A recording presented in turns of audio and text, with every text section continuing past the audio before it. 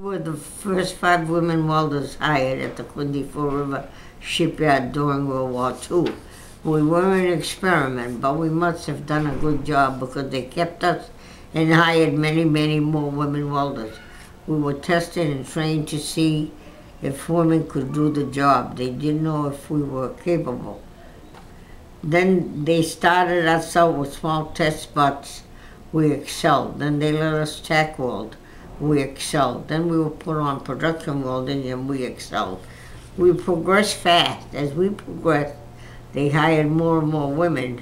Being the first one of anything is something to be very proud of. It's something I can tell my grandchildren I did. I feel like a pioneer and like a patriot.